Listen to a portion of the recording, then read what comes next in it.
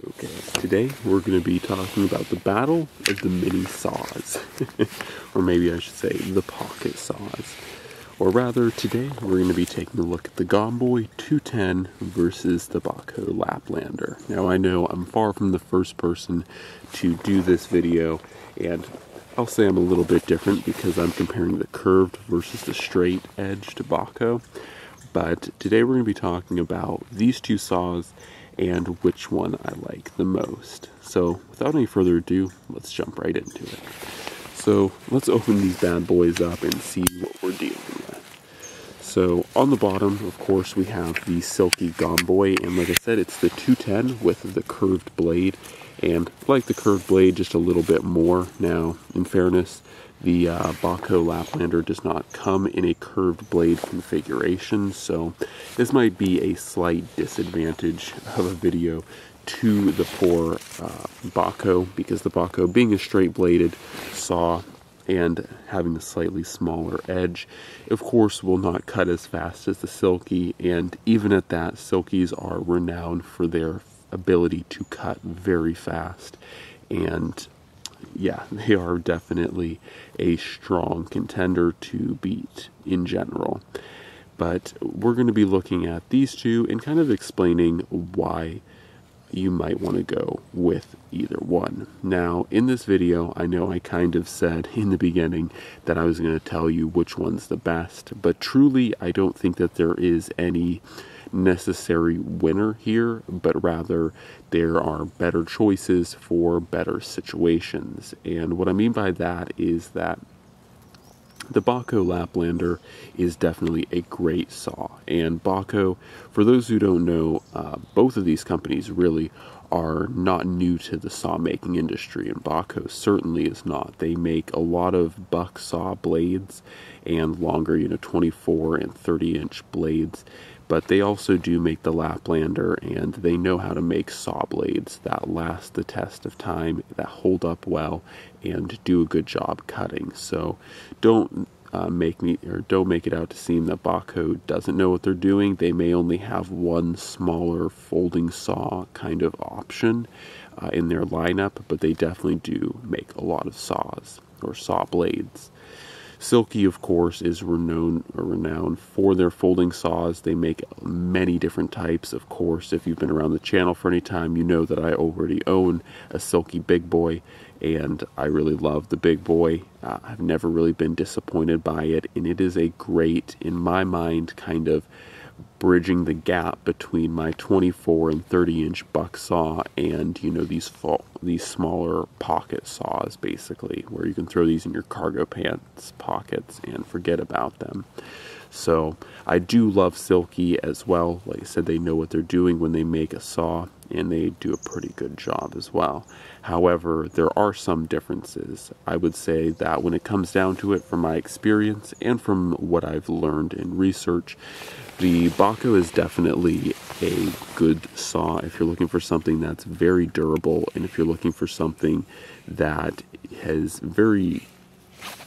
something that's very durable and very reliable. It may not be the fastest saw to cut, but at the same time, the Bahco will not fail you. It's a very simple system, and it certainly can hold up to a lot of abuse. I know quite a few people that have owned Laplanders for years on years, and they never have any issues with the saw blades breaking, snapping, permanently bending, or anything like that. And that is because the heat treat is done simply differently on the Bahco. The Bahco uses a heat treat that is really just on the tips of the cutting saw blade, but the actual saw blade itself, albeit a little bit hard to bend, is very bendable. In addition to this, the Bahco Laplander saw blade, like the actual saw blade itself, is slightly thicker in blade thickness. Now, it's going to be pretty hard to see here, but this is just slightly thicker, and that is even without the coating.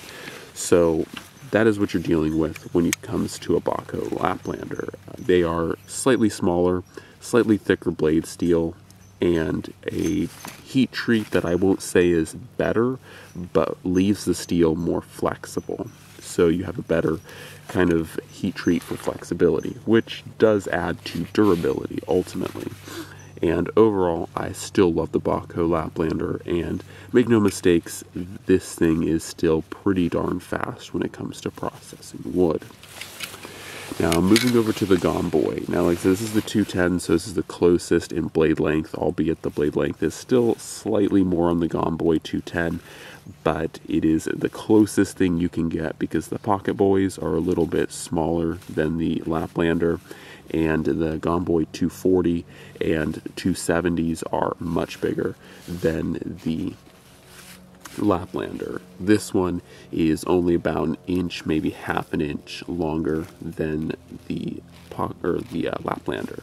So this is the Gomboy, of course. Like I said, this one has a curved edge, which gives it a little bit of an unfair advantage because, of course, with the curved edge, especially with Silkies, because Silkies cut on the pull stroke and not the push stroke, whereas the Laplander cuts on both strokes.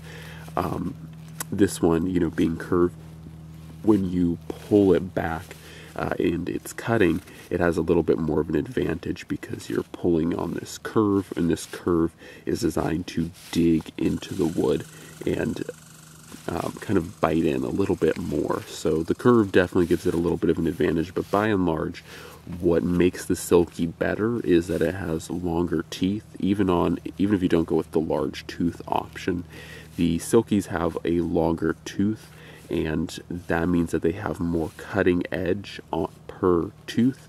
And also, these things are very sharp. These Silky edges, or these Silky saw blades or saw teeth, are very sharp, and make no mistake about that. And then lastly, what makes a Silky truly a faster cutter is that it has a thinner blade stock. So it's not much thinner than the Laplander, but it is thinner than the Laplander, and therefore it is easier to cut through things because there's less resistance and there's less material that has to be moved through the object that you're trying to cut. Now, the problem with the Gomboy is just that, being that it has teeth that are ground higher up the blade stock, and being that the blade stock is thinner, these things are far more prone to snapping and cracking.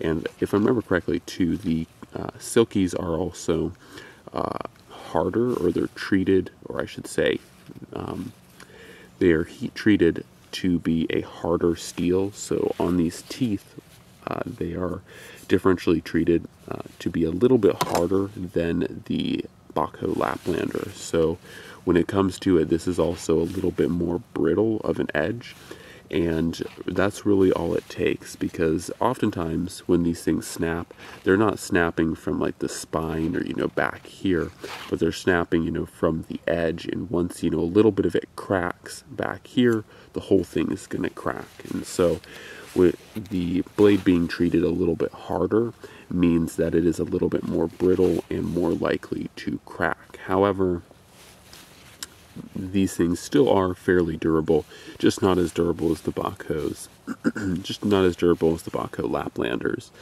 And ultimately, that means that you have to be a little bit more careful with the Silkies, and that they are ultimately a little bit more fragile. Now, I will say, the Gomboy certainly does cut noticeably faster than the Laplander, and in addition to that, the traction is much better. This is a very sticky, very abrasive, and maybe not abrasive, but it's a very sticky, very tacky, and very traction oriented handle, and it feels the rubberized grip feels much better than on the Bahco Laplander, whereas this does have a rubberized grip, but that rubberized grip is definitely harder, like it's a harder rubber, and you can kind of dig into it, but it's not quite the same as the Silky. Now, the other advantage that the Bahco does have over the Silky is the fact that it is, I